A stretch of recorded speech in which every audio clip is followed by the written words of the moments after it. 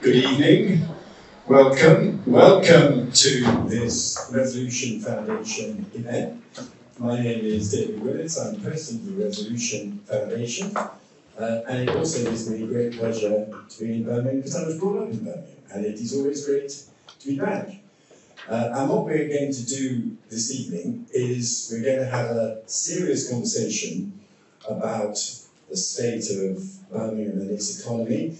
The screen is not going to change to show the football. And I'm sorry about that, but you are hardcore people who are assembling to discuss this crucial subject, even when there's just possibly a football match being played in 20-25 minutes. We at Resolution are doing an economic inquiry into Britain, the state of the British economy, and how we can raise our game in partnership with the London School of Economics and funded by the Nuffield Foundation. But we're very aware that you can't just do this from London, and we're very keen to properly take account of and consider the position in all the regions of the UK and in all of our major cities. So this is both an opportunity for us to present our interim kind of analysis, the result of the first year's work. But this second year that we're just embarking on is to turn that into detailed policy proposals. So what you say this evening will help us develop our policy ideas in ways that I hope are not just national, but are relevant for the challenges that Britain and particularly Birmingham faces. So you're going to hear first from Emily Fry, who is an economist at Resolution Foundation. We'll then hear from Deborah Cadman, of course, Chief Executive of Birmingham Council, and then from Henriette Brackelaar, Chief Executive of the Greater Birmingham and Solihull Lab. And ample time for you to put questions or just make comments and give suggestions to us, which we would greatly appreciate. So, set the ball rolling. Emily, over to you. Thank you, David. As David mentioned, you'll see the interim report in front of you. Please take one for your friends or your colleagues. We have several here. I'm going to be talking to you today about the West Midlands' role in the future of the UK economy. So first up, we have to talk about the immediate challenge.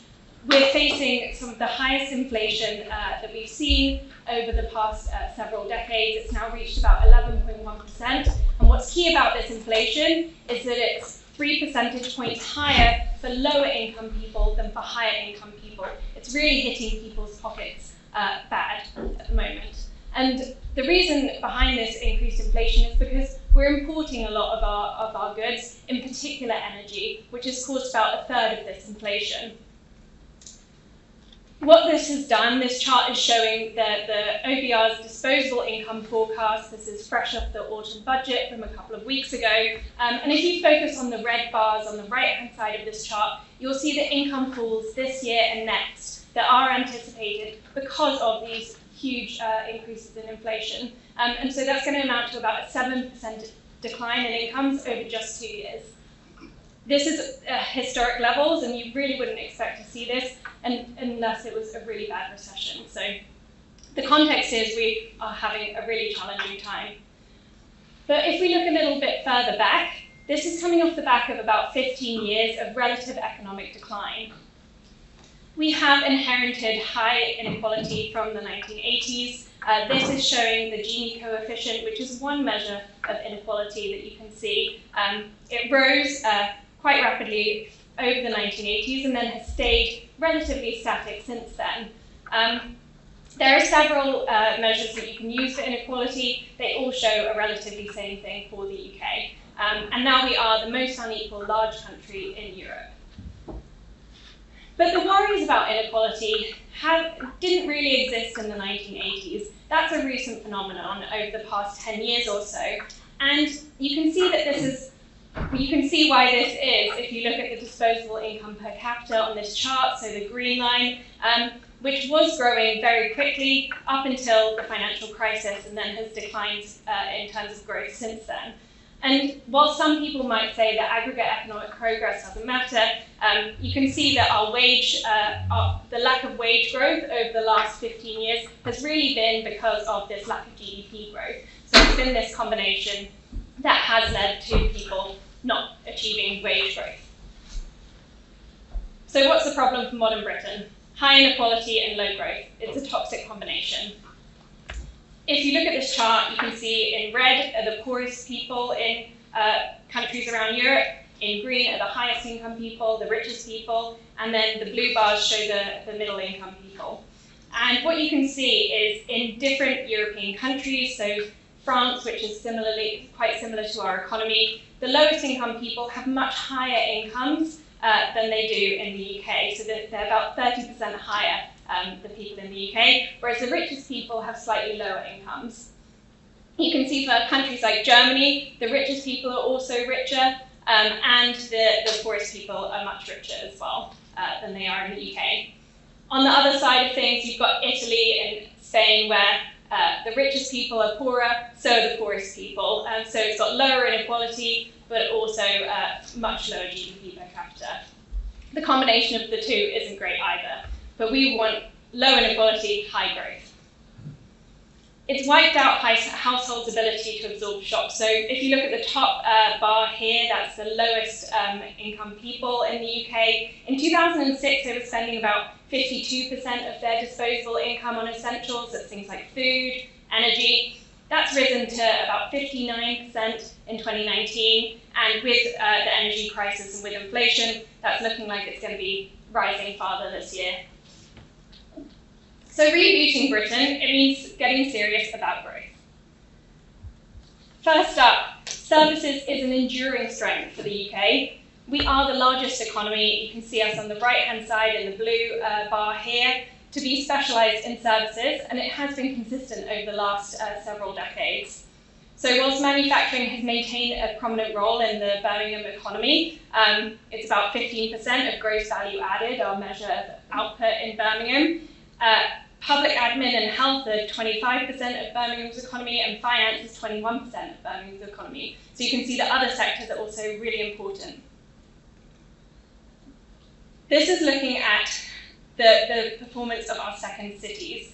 Most people live in cities in the UK. You can see about 70% of people, but most of our major cities in the UK really lag in terms of productivity. This is showing you the productivity across various metro regions, with the size of the bubble representing the size of that region. And so you can see for the West Midlands urban area, would have to increase productivity by 50% to be about the same level as London. Obviously, we have specific specialisms. As I mentioned, we're a services economy, but it's far from inevitable. If you look at France, for example, which again is a similar service specialized economy, Paris has much higher productivity, but the inequality is really lessened by the fact that Lyon, Toulouse, some of their major second cities, also have relatively high productivity if you compare it to the UK. Germany has very distributed productivity. That's because they're a manufacturing economy. We're not saying we have to be like Germany, but we are saying let's be a better version of the UK. So just to take you through a very quick thought experiment, what do we need to increase these productivity gaps in the West Midlands? We need three things. We need to increase capital per worker, things like physical capital, also things like intangibles, which include IT equipment, for example, and R&D. We need to increase that by 33%. We need to increase the graduate share. There's some world-leading universities in the West Midlands, but unfortunately graduates are leaving. We need that to increase to about 39% from 30% today. And we also need total employment to increase across the West Midlands, which is a challenge because West Midlands has lagged the UK averages in terms of employment levels for the last several years.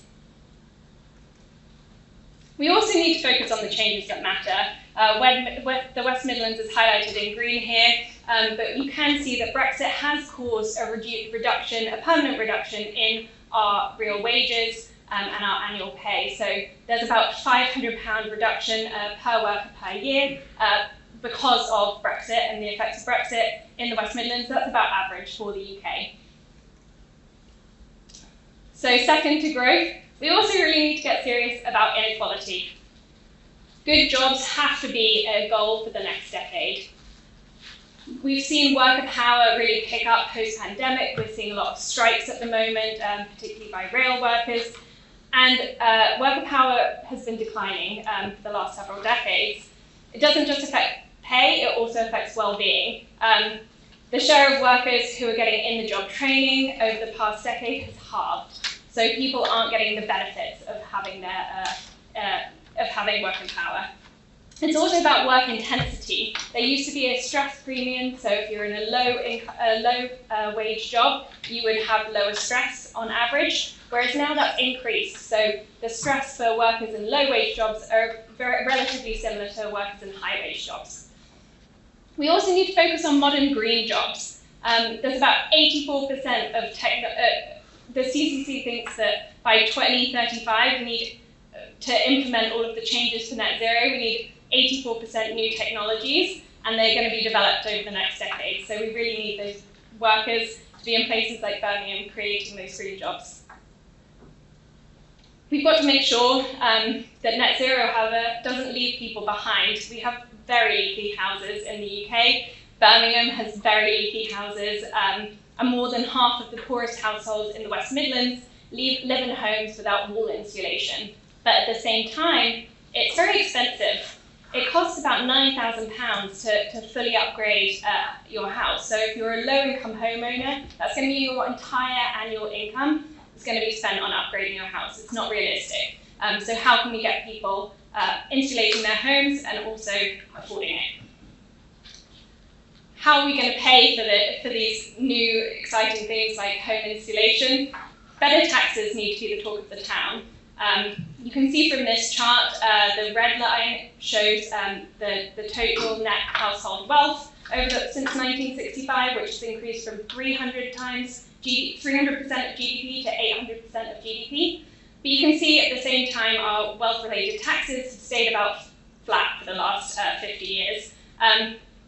Capital gains tax is taxed at lower rates than income tax, which has some very strange, distorted incentives. And wealth tax typically don't harm growth. We also need to build security in the labour market. We ran some focus groups recently. This is a quote from one in Coventry. Everything's going up. Do you risk going into a new job, a new probation period? I couldn't afford to lose my job right now, so you just stick with what you know. People don't switch jobs if they don't have unemployment insurance, and they aren't able to take the risk to do extra training or go to a different type of job because they would risk losing their income, because we have one of the lowest net replacement rates for unemployment in the EU, in the OECD. So what's the prize? Gains which can reshape our society. We've taken an average of 5 countries which are relatively like the UK. We haven't taken the US, which is on the frontier of productivity. We haven't taken Norway, which is on the frontier of inequality. We've looked at Australia, Canada, France, Germany, and the Netherlands, similar Anglo-Saxon and European countries that we're quite like. So what would happen if, to our incomes, if you look at the left-hand side, the red bars show the poorer 20%, the green bars show the richer 20%, and again, the blue bars show kind of the middle 20% of people. And so if we raised our income levels so we were the same as these comparators, our incomes across the board would go up by 20%. If we reduced inequality so we were the same in the middle section, so that we were the same as these comparators, for the poorer people, their income would go up by 20%, the richer people, their incomes would go down by 10%. But key, if you combine these two effects, if you reduce inequality and increase growth, you can see quite radical effects. 45% increase for the lowest 20%, and still an increase for the richest 20% in society. We need to use this current cost of living crisis to really think about these 2 decades of stagnation. We can revitalise the UK economy, but we've got to build on our strengths in things like services, and we need to spread the gains across our regions with significant investment. But it also means ensuring change does not exacerbate our high levels of inequality. The prize is potentially huge, so we're hoping that we can achieve it and enjoy the discussion today on how we're going to get there. Thank you very much. Thank you, Now we're going to hear from Deborah. Deborah Cameron, over to you. Thank you. Can you hear me without the microphone? No. There you go. There you go. So I've been asked to do 3 things in response. You've asked me to talk about what role can economic strategies play in responding to the challenges that we're seeing in the UK. How will the changes come to affect the jobs we do, the places we live and the businesses we work for, and then finally what are the prospects of the country rising to these challenges. Now, for those of you that know me will know that I probably won't stick to those 3, but in any event, I will probably start with the third one, which is about,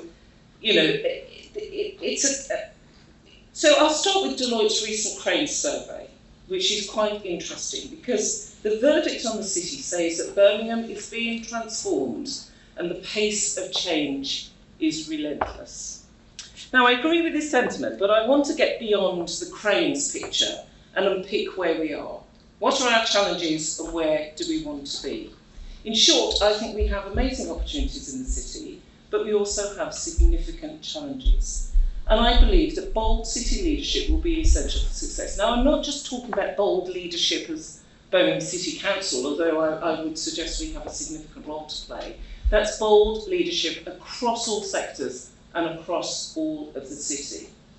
So I'm going to address the third question that you've asked me, and what are the prospects for success, but also address the changes that come to affect the jobs we do, the places we live and the organisations we work for. Now, we make this incredibly complicated, and I think it needs to be really simple. And I kind of talk to my people who work in Birmingham City Council, and I remind them that the people who live and work here and invest here essentially want 4 things. And we should address, our response to that through 4 prisms. So how do people want to live? What kind of homes do they want to live in? What kind of homes do they deserve? How do people want to gain the skills and the jobs? How do they want to work? And then how do people travel? How do we connect them both in the city and around the city and outside the city, connecting them to the broader UK? And then fourthly, which is one I particularly love, is how do people love and connect into their place? And what I mean by that is what's their sense of connectedness? How do we feed their soul? How do we ensure that they gain, all the benefits of culture and sport and leisure and a green environment? So I constantly challenge my organisation to view the world through those 4 prisms. So let me start with what are the prospects for success, and the answer, of course, is it depends. Our success depends on us being smart, determined, and I would argue bold. And those of you that know Birmingham will see our strapline is be bold, be Birmingham. But equally, we need to be intentional about our interventions. I'm an economist, but I don't believe in trickle-down economics. Or I certainly don't believe that trickle-down economics will address the challenges we've got in Birmingham in the timescale that we need them to. So if I take the example of the Commonwealth Games, the largest multi-sport event held in England in 10 years, delivered in half the time that a host city normally has, under budget and during the COVID pandemic. We were extraordinary. We were absolutely extraordinary. But the challenge now is to make that extraordinary the new ordinary for this city. And it allowed us to showcase the city in a way that has raised our national and international standing. We are now viewed as a global city. So all of you that are responsible for other organisations and institutions and businesses, we should be really applauding that, but equally we should be taking advantage of the fact that Birmingham is now a global city.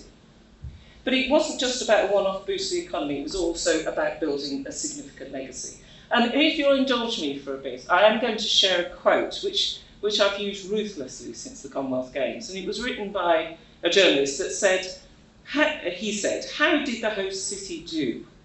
Brilliantly. At best, it felt like a glimpse of Britain as it ought to be in the 21st century. Open, busy, witty, creative, colourful and multicultural. And I think that is a wonderful description of Birmingham and this place. And also it set the scene for us being host to a number of other mass participation events. We've just, I don't know whether we're privileged or happy to have landed the European Athletics in 2026, because I'm now looking at how much that's going to cost. But it is in 2026, it'll be fine. So the Commonwealth Games also kind of allowed us to start thinking about the next 10 years. And we talk about it as a golden decade of opportunity. And we should end up with High Speed 2 arrival in the city. Now, what I will say about that, and I make no judgment about whether this is the brilliant, national investment programme in, ever or not. I won't make a judgment about that. But what I would say is that there is a viewing platform. And I've taken lots of senior civil servants and ministers and investors, and I've taken them on the viewing platform, and I said, this is the brilliant kind of investment that we're seeing across the city. And you can see on the horizon, you can see the cranes, and it really is fantastic.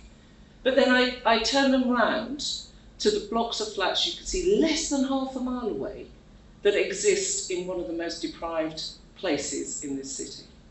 And that encapsulates the challenge that we've got. Of course we don't want to put a brake on the economic investment and growth that we're seeing in the city, but we've got to make sure that that growth is the right growth. We've got to make sure that growth is inclusive, and we've got to make sure that it helps us close that inequalities gap that we're seeing in Birmingham today. And I will start with an honest account of some of the inequalities that we're experiencing. And even before COVID, we had over 300,000 residents in absolute poverty, which included 100,000 children. And a statistic that I use all the time is that a third of our children who are under 4 are not school ready at this moment in time. Now, for those of you that understand what that means, you will know that that is potentially a ticking time bomb. And it is not good enough that a third of our children will be disadvantaged, potentially disadvantaged throughout all of their education career, and then they will appear in the workplace unable to read, write, their social skills are, not where we would want them to be. So we've got to be thoughtful, and we've got to be intentional about the intervention that we make in that part of our communities. Also, high inflation is making all of this so much worse, and it's created a genuine cost of living crisis for many of our residents. Now, the nation's experienced low unemployment, but in Birmingham, unemployment is much higher. The numbers of the last claim account in October of this year was 60,800. And also, alongside this high unemployment level, 30% of Birmingham's population is economically inactive. Again, storing up massive issues around their ability to contribute to economic growth.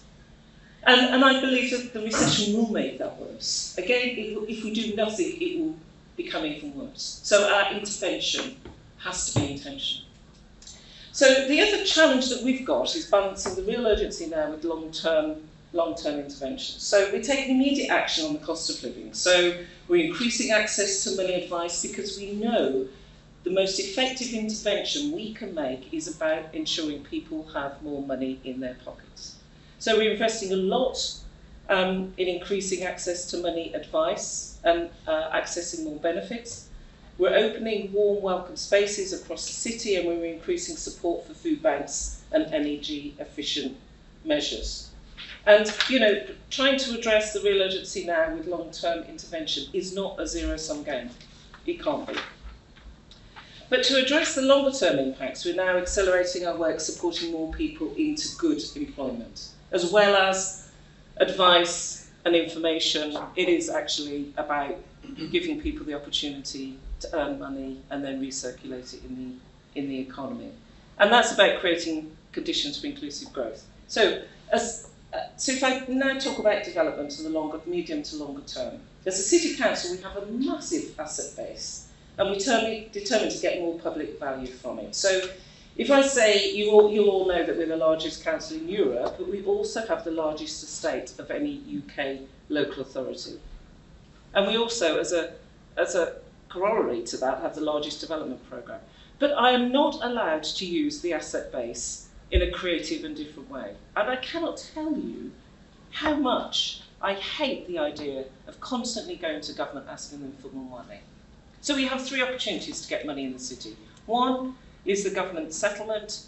Two is about raising money locally through council tax, through business rates. And then the third opportunity is around attracting investment, either domestically or globally.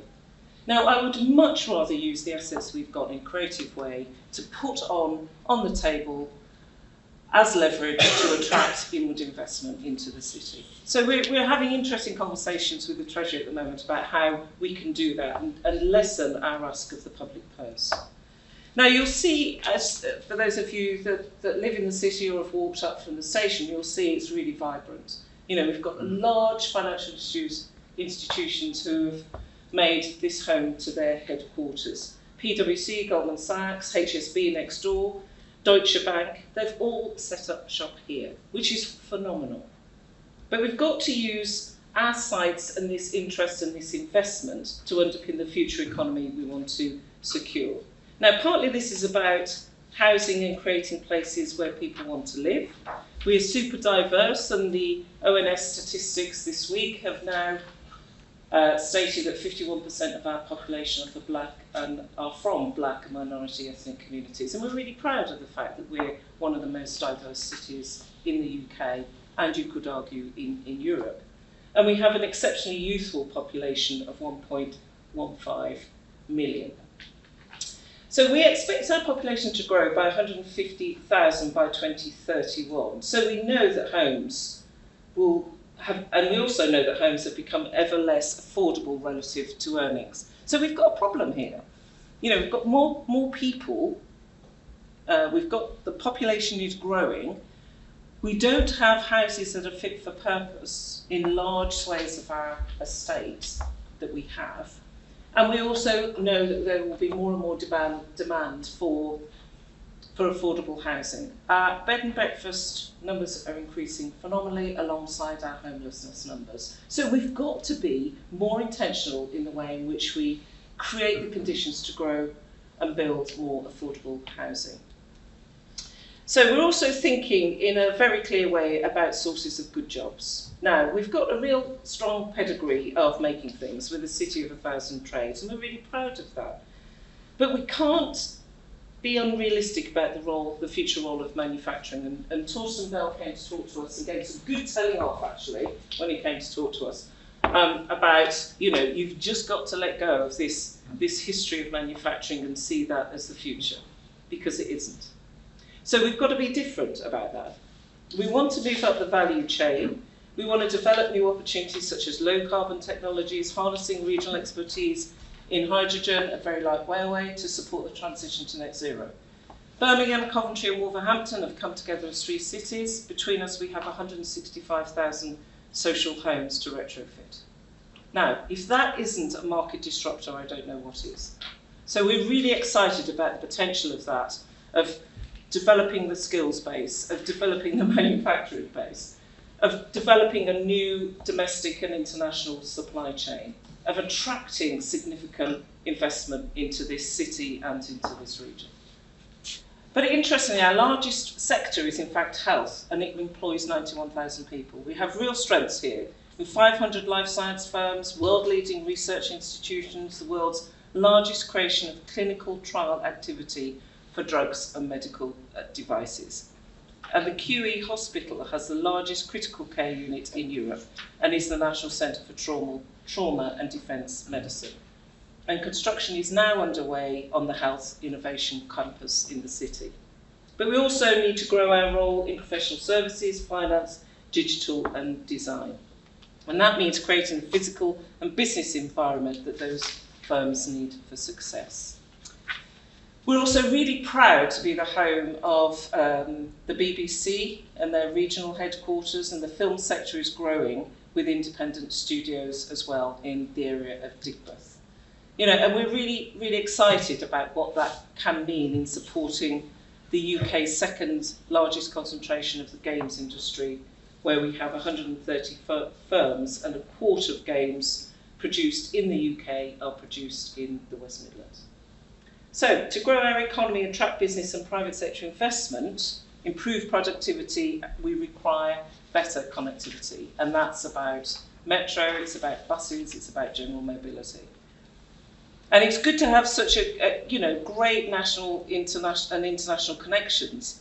But actually, right now, the transport options within our city are often pretty poor, and especially in areas like East Birmingham. And what we want is the freedom from government to invest in and grow our connectivity. And we've developed a detailed plan for that focused on East Birmingham. And for those of you that know East Birmingham will know that that is the area from the first high-speed station in the international station all the way through to Curzon Street. So that is going to be a really, really important part of the city for us to both foster and grow, but also to support and enable those residents that are in that part of the city as they see that high-speed train cut through their communities, know and feel that they have every right to capture the opportunities that are coming out of that investment. So we also need to enhance our workforce as well, and Emily spoke about graduates and the need to keep our graduates safe. And I've got two of my graduate trainees sitting over there, and I'm really proud to have them here with us today. And we really value the role of graduates, people choosing to stay in the city once they've graduated from our institutions. We've got 5 degree awarding institutions, and of those 80,000 graduates in the city, we want to keep at least 39% of them. So it is about Birmingham being a place where graduates want to live, have a career, and often to have a family and bring up their family. So we're very mindful of that. It can't just be about here's a job. It's also got to be about house, it's got to be about the environment, it's got to be about feeding their soul. So finally, I'm conscious that I've gone on a bit, but we did launch our Birmingham City Observatory with the University of Birmingham and many of you here today. It's online, freely accessible, and it's a collaborative data platform. And it will publish city data and insight, and that will also include data and insight for the private sector. We want to draw in more partners to obtain, use and publish the best economic analysis in the country. And by doing that, we'll better understand our city, we'll be able to predict the future. Well, that's quite a big ask, but I believe it will enable us to understand what the future will look like. We'll marshal our resources, target interventions, but more importantly, it will drive the interventions with intent that we need to make. So I'll draw things to a close now, David, if I may. But I did want to say we are ambitious, and we're also bold, but we're also very clear about the responsibility of shaping Birmingham and its economy in an intentional and responsible way. Thank you. And now, Henrietta Radlow from the left, over to you. Thank you. I'm also seeing if you can hear me without the microphone. But when I stand here, then you certainly will be able to hear me. I thought it might be. It's also for the online participants, so if you were a tiny bit closer, that helps with that.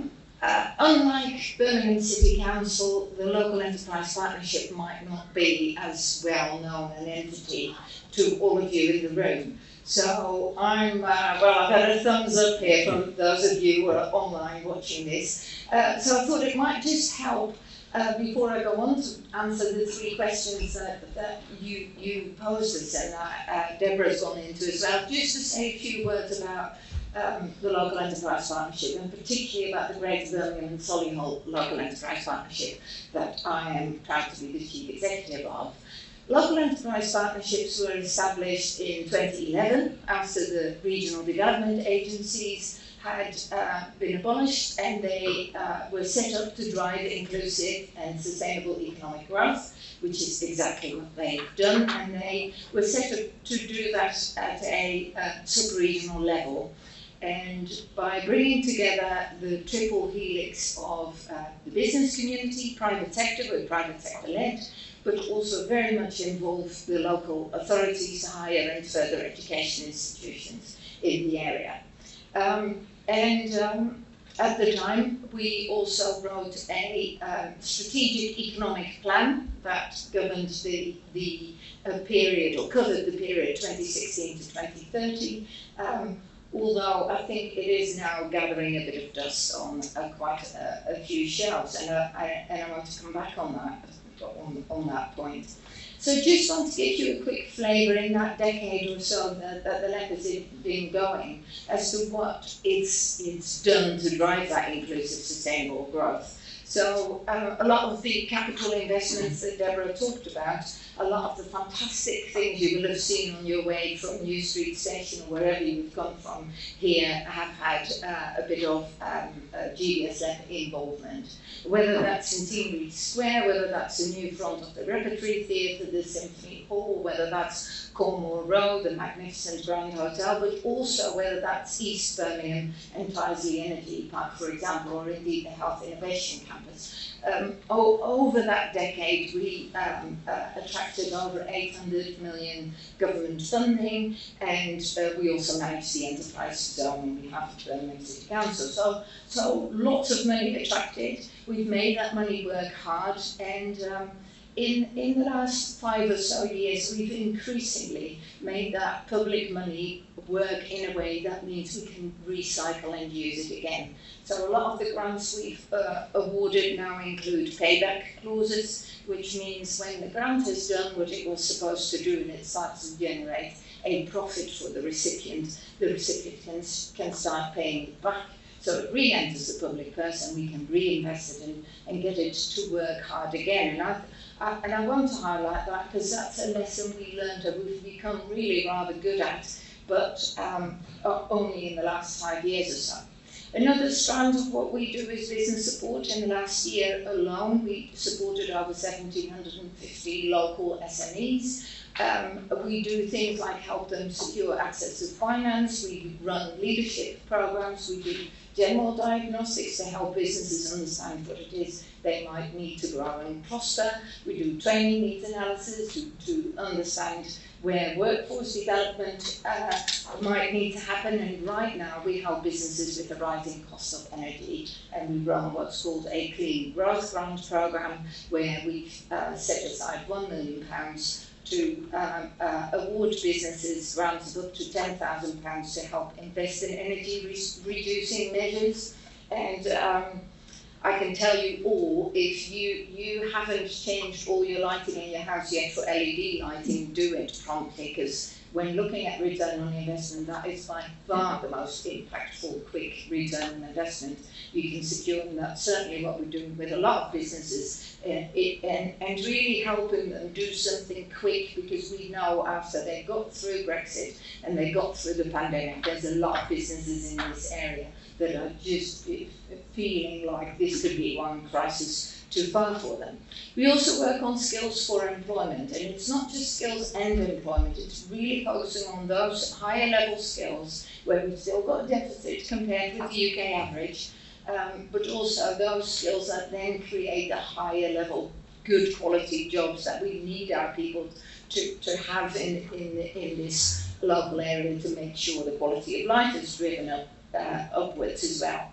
Really focus on apprenticeships, because from our perspective, apprenticeships can be such a tremendous route into employment for a lot of people, and it's still very unjustly seen by many as a second option, something you do if you can't get into university, or something as an employee you do if you can't recruit people the conventional way, when apprenticeships actually can be so valuable as well in terms of tailoring and getting the most out of people who maybe aren't as academically inclined or as theoretically and intellectually inclined as some, but who might have fantastic visual, creative, practical abilities to exploit. And that's part of our commitment really to the younger people of this city region as well, because there's been an abundance of evidence to show that the pandemic has disproportionately affected younger people, and even more so younger people who were already facing challenges before the pandemic.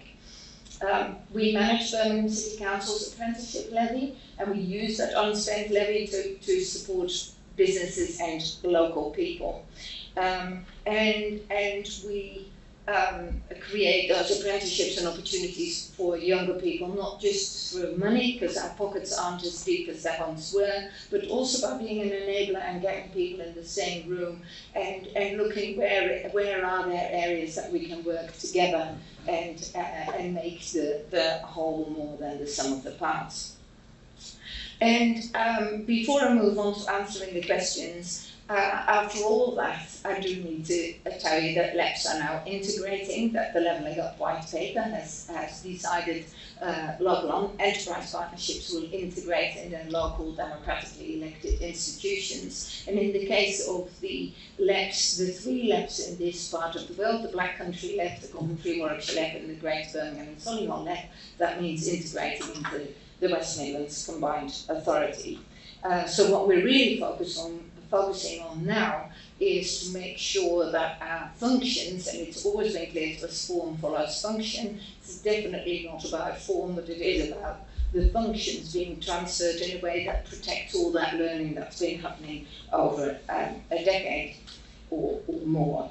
So the first question we were asked to focus on is what role can economic strategies, national and local, play in responding to challenges of the 2020s to secure higher growth and lower inequality. Now, Emily and Deborah both said so much already, so I'm just going to pick out 5 elements that I think economic strategies have to have in order to be effective in responding to challenges. They are prerequisites, if you like.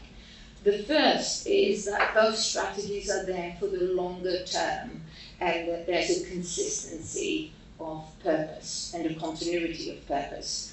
And I think that's really important, and it does feel at the moment that we're chasing the flavour of the month, and then we put a hell of a lot of resources in getting our heads around the terminology and the requirements of that flavour of the month, and then there's yet another strategy to focus on.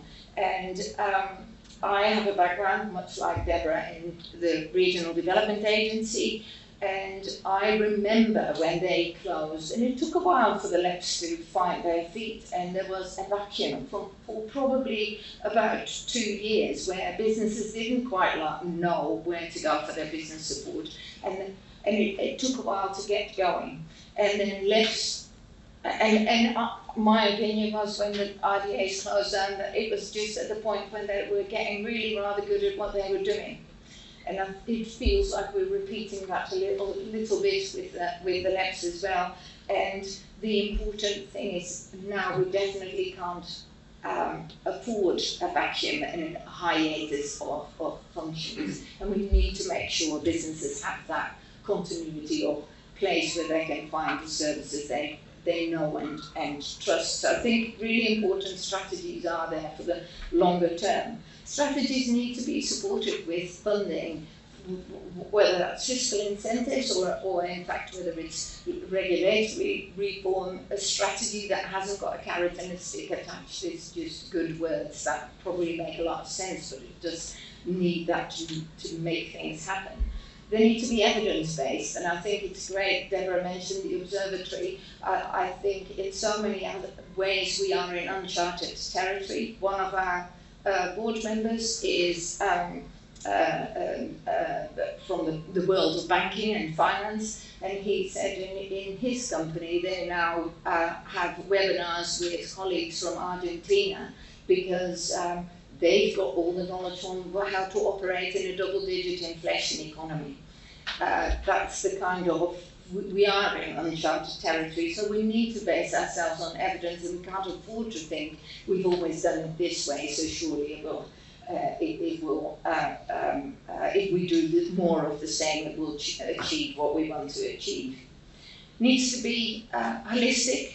We need to recognise that you can't look at the economy and productivity in isolation without realising the direct impact of health, of early childhood, development child poverty, of fuel poverty, of skills. There needs to be a holistic strategy, and it needs to involve that triple helix or even quadruple helix, and it's really important strategies aren't developed in isolation and actually have input from the very people who should benefit from them, and maybe in the first instance have input from the people who currently feel they're not benefiting and they're left behind. And that might make for some quite challenging and difficult listening, but there are people in this magnificent city that haven't benefited from the Commonwealth Games and that were barely aware the Commonwealth Games were on.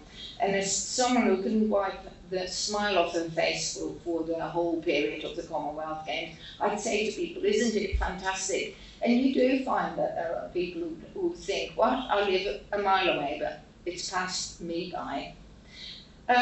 So from my perspective, those are the 5 things that any strategy should have to be effective, and I don't think that's necessarily what's always happening at the moment. The second question was how the changes to come will affect the jobs we do, the places we live, and the businesses we work for, which is such a broad question that it's almost impossible to answer. But the 2 things that jump out to me are climate adaptation and climate change. It's accelerating. If Vancouver can have heat waves that melts the tarmac, if Germany can have their infrastructure wiped away by mudslides, we'd be really, really naive to think we're not going to face climate disasters at some point, and that we shouldn't be prepared for those climate disasters. And I think that will really affect the way we probably all are suddenly aware of our smart meter already, just by what's happening to the energy prices. I think it will really continue to change the way we live and work. And it's more than a net zero, it's really about adapting to the climate change that's already happening, and the jobs that will bring with it, and potentially the opportunity to reduce inequalities could be something this region really could grab with both hands. And I think Tynesy Energy Park is a really, really excellent example of something that could roll out further. And then the other thing that I can see in the future is a different approach to work. We've got this weird labour market disconnect at the moment, with large numbers of the unfilled vacancies coexisting with really stubborn economic inactivity and high unemployment. So that something's got to change in the way we approach the world of work, and we've got to make work pay for people. There are too many people who would really want to work, but the cost and the risk attached of starting a job, Emily talked about moving to a new job, but it's not just moving to a new job, it can be starting a job. I was talking to someone the other day who said a young person who was offered the opportunity to get a job that would pay £27,000, a good job, said, I can't do that because I still live with my mum and dad, and if I start earning that money, their benefits will be at risk, and I can't do that to them. There's something in the system that makes it very difficult for people to make work pay for them. And then the final question is, what are the prospects of this country rising to these challenges? And I don't particularly want to talk about this country. I think it's really about this city region and the devolution. This should be about this city region. We can't afford to not rise to the challenge. I've got so much confidence that we will, and anyone who has been around these streets during the Commonwealth Games has seen the best of our spirit in play. We've got the graduates, we've got the inherent strength of a really diverse and very young population, and I think a young population will be a competitive advantage at the time of climate change, because a young population will inevitably think further ahead than someone in their 20s thinks, with a longer horizon than someone in their 50s or 60s. And I think the trick will be to engage the young people, to get them to be as excited and feel part of the golden decade of opportunity as they should feel. And I think with that being the case, not rising to the challenge is simply not an option.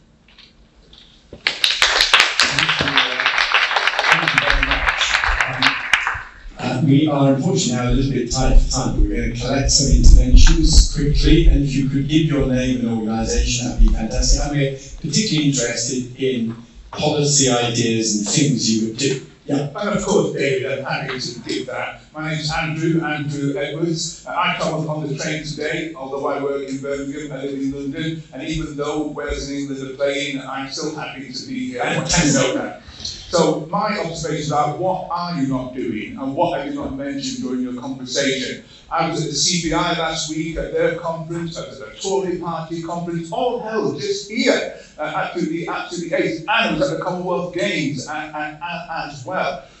Let me just compare it. When I got off the train at Blackpool, for the Tory Party conference in Blackpool, the first thing they gave was a welcome to Blackpool pack to tell you how good Blackpool was. And that's what should happen, right? You've got a fantastic airport alone, right? A fantastic airport, Deborah. And you have a permanent base there that says, welcome to Birmingham. Because that is where you get the contacts in, get your details in and everything like that. And then finally, you've got the trains. Children trains come through Solihull, right? And under-promoted routes into Birmingham. You've got Transport for Wales come into New Street. Absolutely brilliant. Don't wait for HS2. You have got a great cross-country railway network here. And then my final point, because I work for a housing association, is tackle the empty homes. Birmingham has got loads of empty homes that can be filled, that make economy stronger and greater.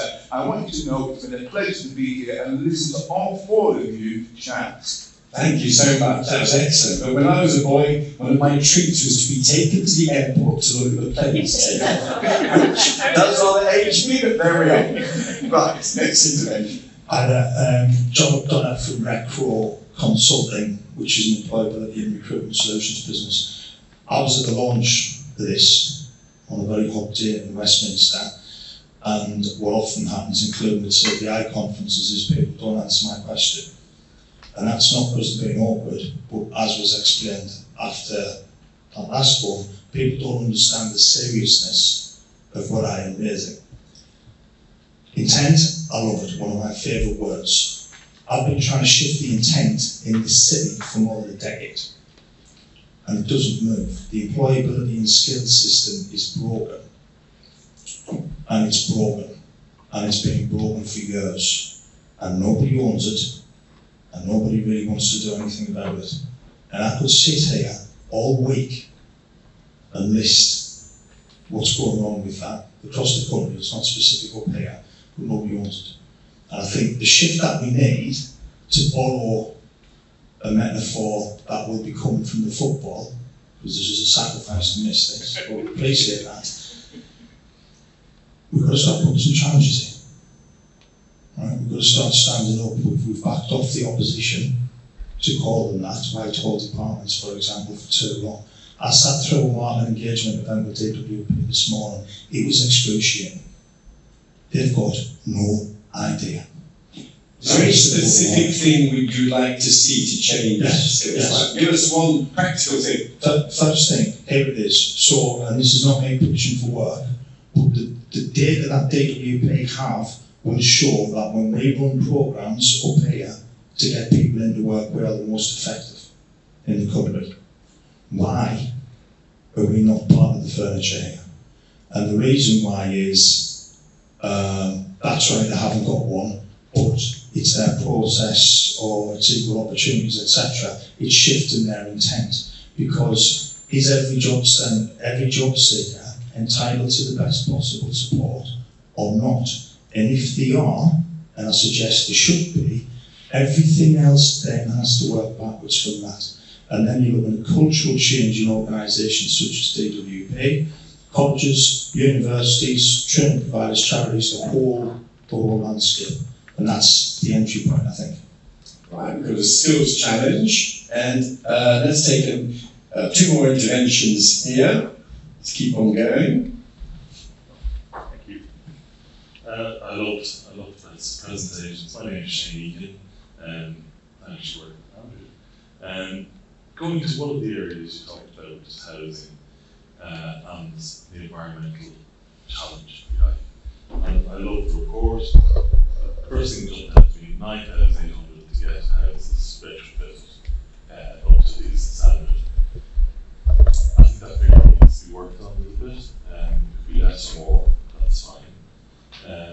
but actually, it's a very cheap investment. And I was thinking, what else would you buy for 9,800? You can go and buy a second-hand car. You know, you pay that off in 3 years. You don't even think about it. Even people who are unlimited do that. And right here, we've got this magnificent target. You can register it very quickly. It's not that expensive, but it's how we pay for it. It's a great day. I love that word, recycling. Get the money out there, get it back in, get it out there. I think, you know, if that's pushed a little more in this strategy, that'd be great. Right, and then hand the microphone across. No attention, yep. Hi, I'm Grace from WSP. I think mine's more of an observation rather than an intervention, and it's really echoing my what's the name? New friend. Which is around Birmingham's and West Midlands kind of advertising aspect. I think Birmingham far too often compares itself to London. I think it needs to concentrate on itself as an amazing city and think about its USPs. Because I don't think it needs to compare itself to London. It has its own, great areas that it selling points really. And so yeah, I think that's all I have to say with regards to that. It's a very interesting point. I very much agree with you about USPs, and I think Birmingham has got a charm. And the sense of humour, down to earth, distinctive. If I were to just draw on what's already been said about some of the USPs, I was thinking that first of all, historically, Birmingham was a kind of crossroads. It was a junction. It isn't here because there's a port or even because there's a coalfield. It's here because lots of different routes, canals and roads intersected. And that is still relevant today with HS2. And it does mean that as a distribution and transport hub, there's an opportunity. I think this whole issue that Deborah raised of being minority majority, now officially in the statistics out today, and youthful, is distinctive. One of the reasons why it's a great place for medical trials is that often drug companies are looking for an ethnically diverse group of people on whom to test a drug. Actually, being ethnically diverse is a massive advantage for attracting some types of business. And for medicine and medical research, it's incredibly important. It's a good base for being global in life sciences. And Birmingham University has got one of the world's best historic databases. It's been a teaching hospital for so long. It's got, cancer tissue going back to the 1930s. It's got some amazing health research resources tied in with being so youthful.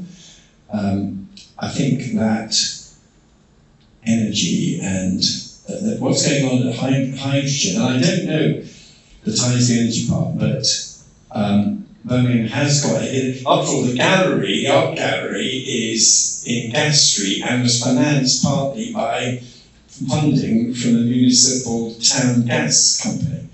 And for Birmingham, I think, to be a leader in hydrogen, which is one of the areas of applied research where it's leading, and thinking about infrastructure you need to function with hydrogen, I think would be really exciting. And I think for economic activity and inactivity, there are some very distinct cultural challenges, and showing that Birmingham, going back to your points on skills, that some of the areas where, let's face it, for cultural and other reasons, some groups that have particularly high rates of economic inactivity, showing that Birmingham can understand that and in a sensitive way tackle it, I think would be something that the rest of the country and other countries could learn from, helping Muslim women into work, for example. So I think the sense of a young, dynamic, open-minded and diverse city trying to take account of its USP and doing things with that is very exciting. Other interventions, and yes, gentlemen here.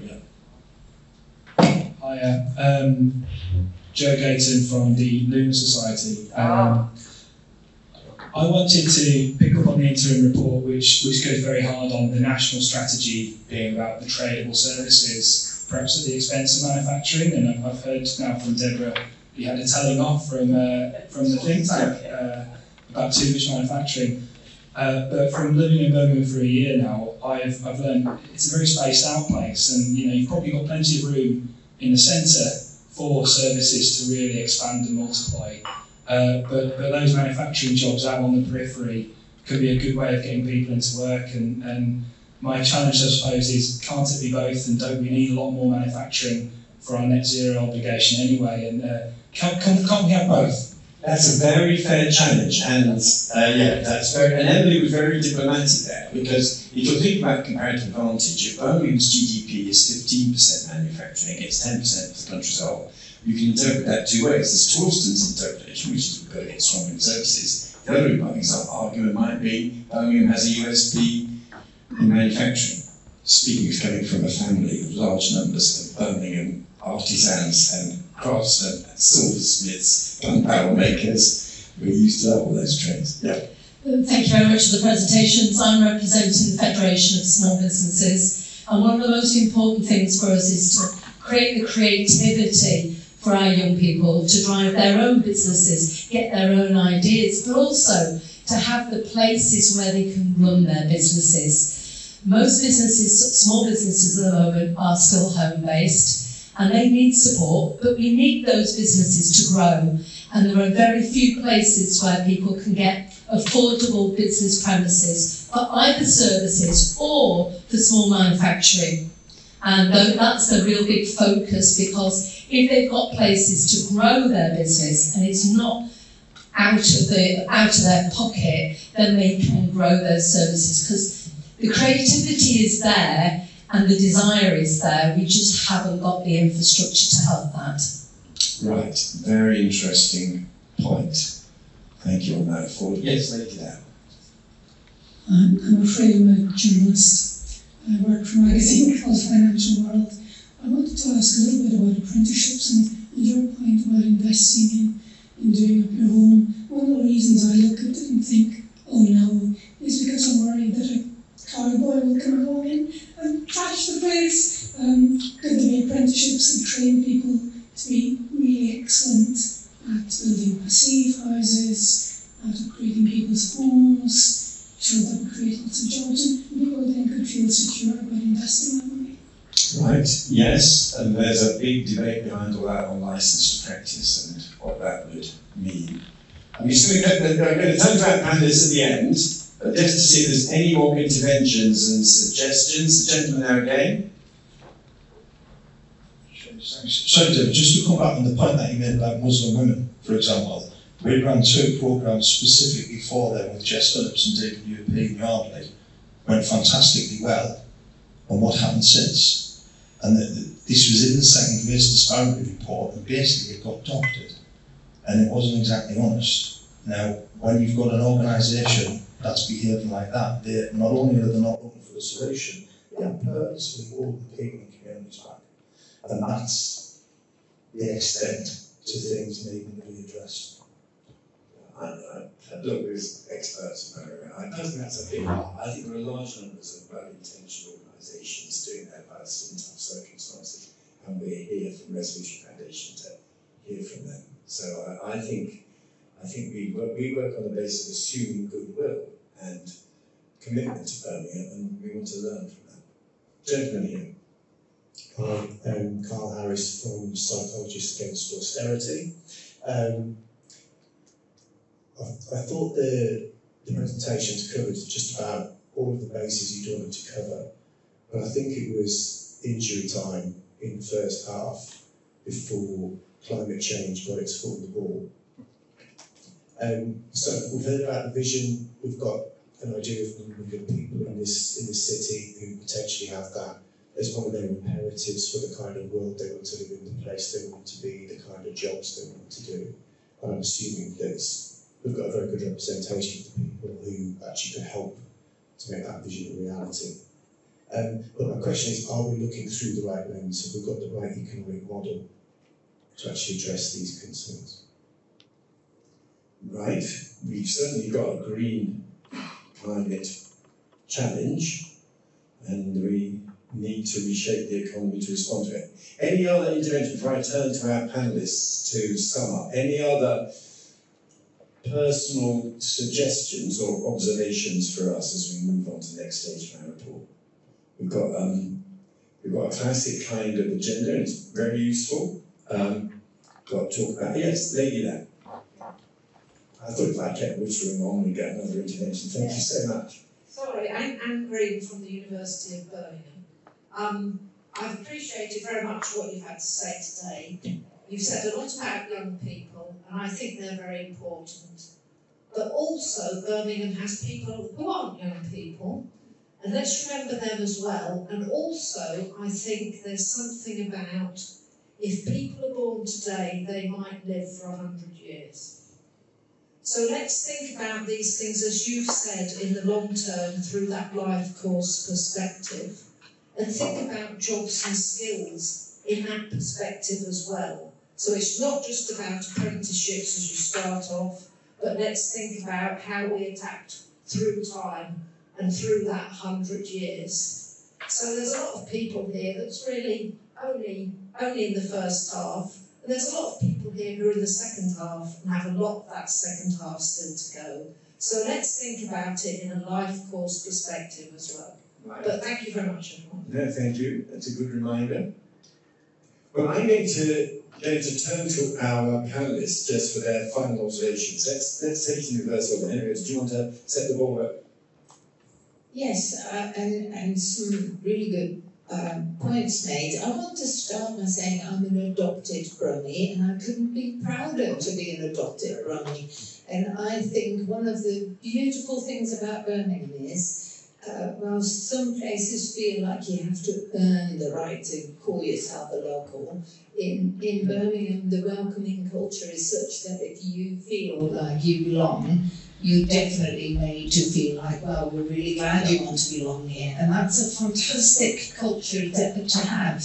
And I'm from the Netherlands originally, so I'm one of those 5 countries that looks so really good compared to the UK on your side. And I couldn't be prouder to choose to be in this part of the world. And I think we do knock ourselves unnecessarily sometimes in the West Midlands. So I want to just put that out there. And then I wanted to say one thing in response to the point about apprentices and the importance of maybe apprentices in the area of retrofit and those kind of all the work that is needed on housing. And I think the work that Birmingham are doing in East Birmingham with the retrofit plans of social housing creates demand that's really needed to enable training providers to then train up the apprentices and put on the courses, because in the absence of regulation and legislation around retrofit, you need to create that demand, otherwise you're training up people and there isn't a job at the end of it. And apprentices can be any age as well. And so it's definitely not just for young people.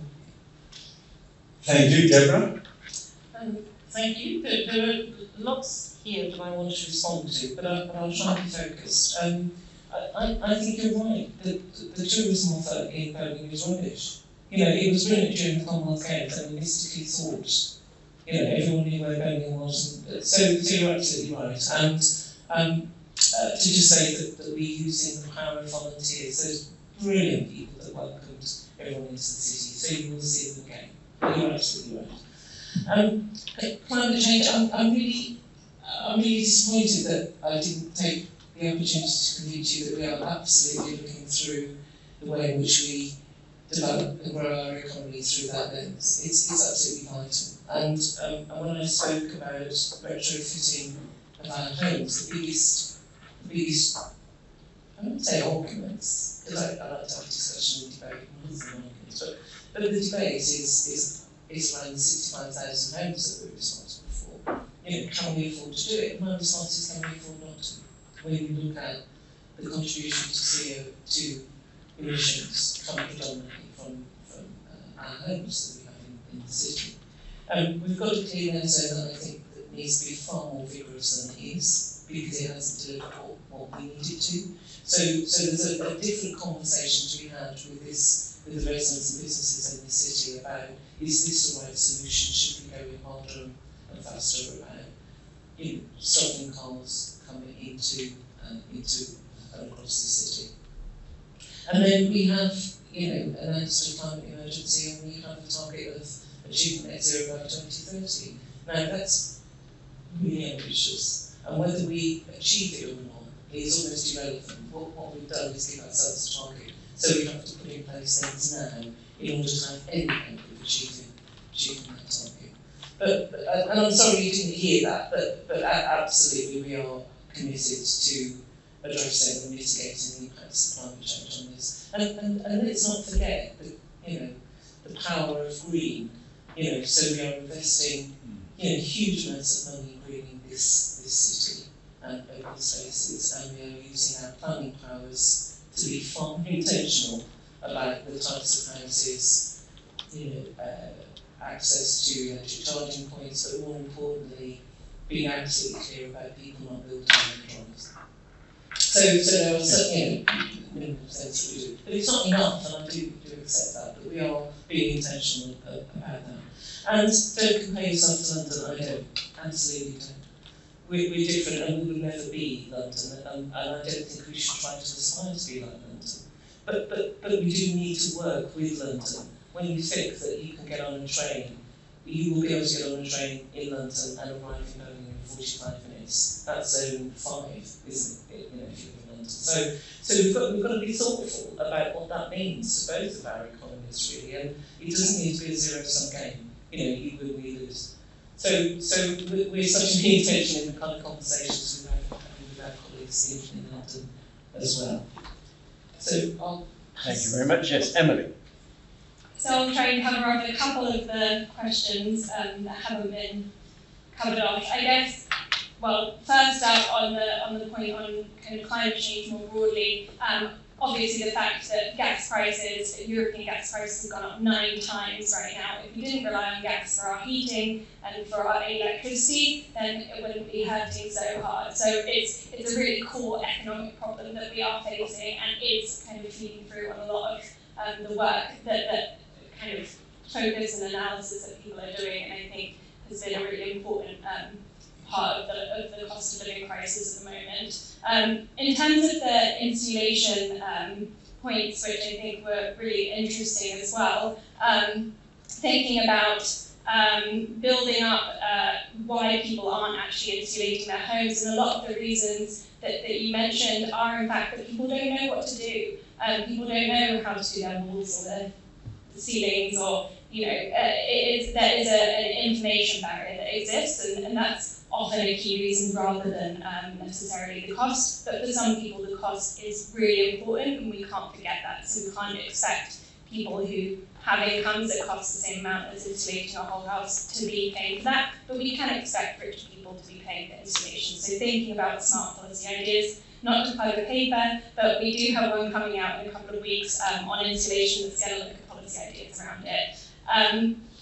In terms of the manufacturing question as well, which I think is really interesting, you related it to employment levels, and even though Birmingham has 15% of its output in terms of manufacturing, actually only 10% of employment is in manufacturing. So you actually have kind of lower levels of employment in manufacturing than the output. That said, manufacturing is still key to the Birmingham economy, and there are real comparative advantages that Birmingham has sustained, and things like gaming, which Deborah discussed, are obviously key. And I will leave it there. Well, thank you very much, and look, it's been a really interesting session. You haven't missed anything at half time, it's 0-0. So you definitely made the right decision. And it's given us a lot of food for thought.